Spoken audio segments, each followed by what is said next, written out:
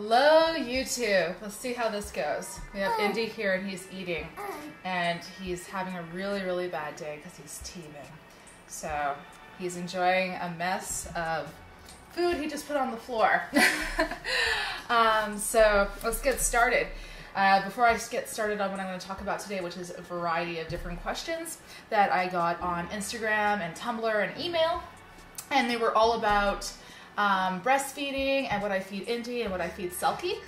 And before I get started on that, I'd like to talk about these awesome shoes I got. They're by People, and I got them from shoeme.ca. This is not sponsored. They did not give me this for free. I just really like these shoes. So these are the shoes I got. They're incredibly lightweight. They're absolutely amazing. Come on, focus, focus, focus. It's gonna focus. Maybe not. There we go. All right. So these are incredibly lightweight. They're completely vegan, and I'm absolutely in love with them. They are black on black, which matches everything in my wardrobe because I only wear black. They're durable, they're lightweight, they're breathable, and I love them. And so does Indy, apparently. And being the amazing wife I am, I got my husband this pair. He chose these. He loves orange.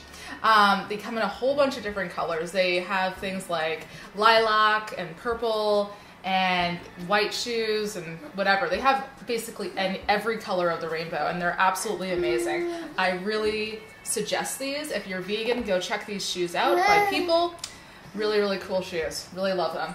So check them out. And shoeme.ca is a Canadian website, and they have tons of coupon codes right now kicking around.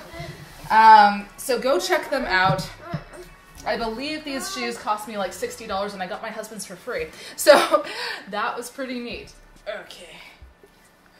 So today we're going to talk about breastfeeding and veganism. And so this is very appropriate. I get asked a lot if I'm still breastfeeding my daughter, if I'm breastfeeding Indy. Obviously I'm breastfeeding my 8-month-old son. This is Indy, by the way.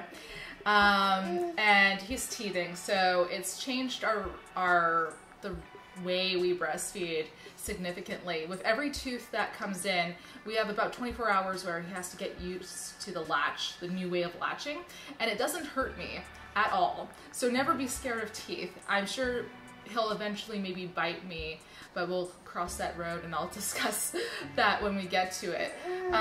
But our breastfeeding relationship has been great since the beginning, though there was about 2 weeks, there was about 2 weeks in the beginning where it was incredibly painful. And I did actually breastfeed my daughter, but that was almost 4 years ago now. And you know, things change. So my nipples, I think, had to get used to breastfeeding all over again. It was very interesting. I actually almost went and paid a lactation consultant to look at my latch because it was hurting so much. And my midwives, I had Indy was born at home. My midwives thought my latch was perfectly fine. They couldn't figure out why it was painful. I personally think it was just because my nipples had to get used to breastfeeding again. And what other questions did I get? Both Indy and Selkie are completely vegan. Indy has been vegan since the beginning. He eats things now like smoothies and anything we're eating. Yes. Anything we're eating at home, he eats. So if I eat pasta, he eats pasta at this point. He's 8 months old, so he currently has 4 teeth. 4 teeth are fully in, and it's been like 2 weeks. In 2 weeks, he's gotten these 4 teeth. So poor little guy, but he eats absolutely everything. He's very aggressive about eating, and has always been aggressive about eating. He loves food. He loves boobing. He's in his I think it was 95th and 98th percentiles for weight and height. So obviously vegan babies can thrive. If your baby is not thriving, and that happens even to non-vegan babies, it could be anything from what they're eating or genetics. I have some friends who have like their doctor said that their babies had a failure to thrive. And really all it is that the doctor thinks the baby isn't meeting its milestones. And that could be for a variety of reasons.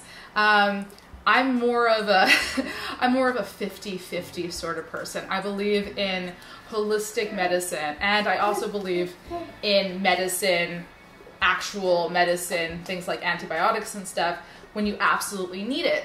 So sometimes I meet doctors who haven't had the proper training in certain areas. So instead of prescribing like an ointment, they could prescribe coconut oil, and it would be just as effective, if not more effective, for some things. So that's just me. That's just what I think. But yeah, Indy is thriving. Selkie is thriving. Selkie was a vegan pregnancy, so I was vegan the entire time I was pregnant. And she's doing absolutely amazing. She is vegan at home, but she is not, I'm led to believe this, she's not so vegan when she visits her biological father. Now, he's asked things like, what does she eat?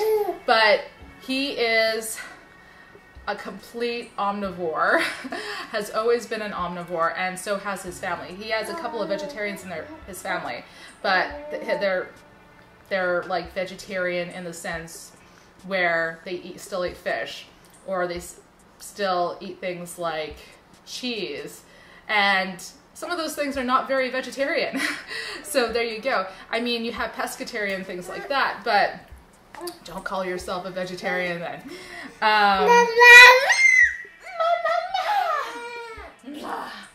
Wiggle, wiggle, wiggle. Yeah, he's not feeling very well today, so this is a hard video to film. Would you like something to look at? How about a shoe? Shoes are cool.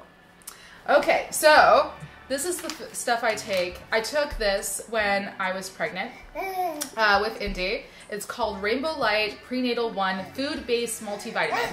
This is vegan and it's gluten-free. I have to be very careful about things that are gluten-free because I have celiac disease on top of being vegan. So if I can be vegan, anyone can be vegan because it's harder for me. So there you go. I've also been soy-free vegan at certain times in my life. So there you go. And in regards to the soy-free stuff, mainly it was like I was getting acne at a couple of times and I thought it was the soy. It turned out it wasn't the soy.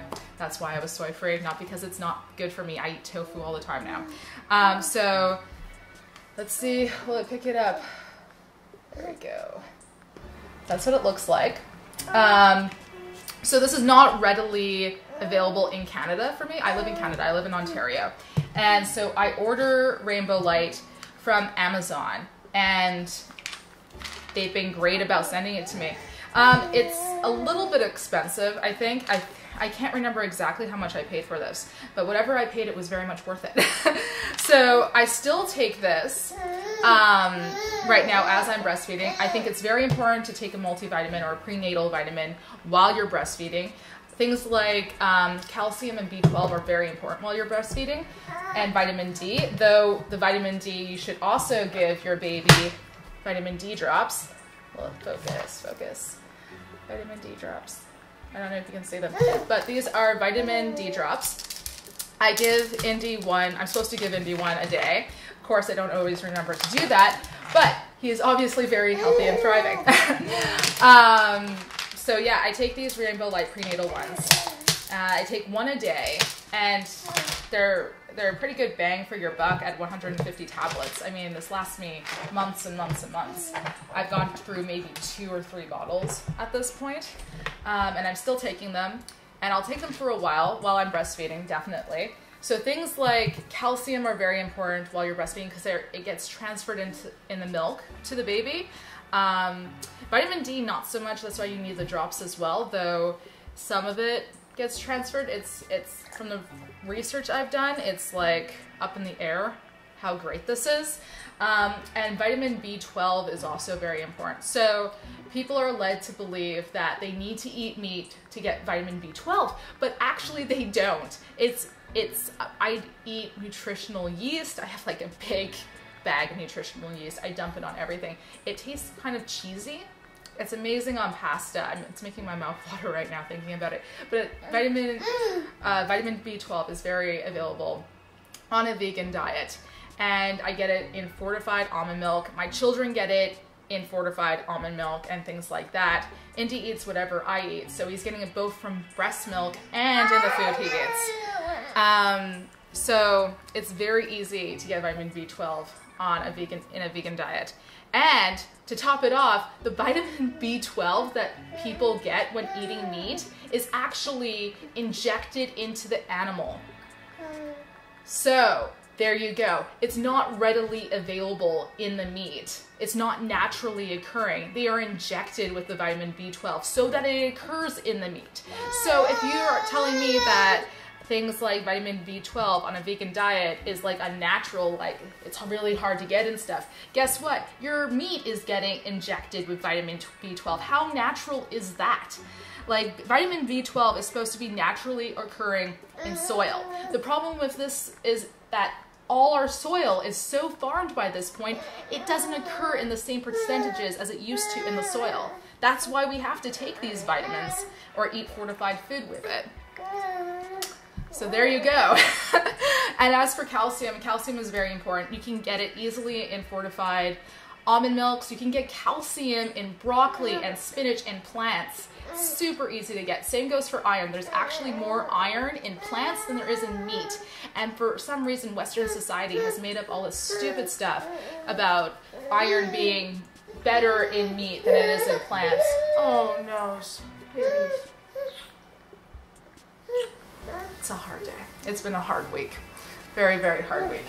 He's been up at 3 a.m. today, 5 a.m., and up throughout the night. And you know what? I'm back onto breastfeeding. Breastfeeding is hard work. It takes, I've been doing it for 8 months now, and I did it for 7 months, sadly, with Selkie. But then I had to stop because I was a single mother, and I had to go back to work, and it just did not work out. I did not have the support, or I would have breastfed her until she was 2, at the very least. And I plan to breastfeed Indy till he's 2 at the very least.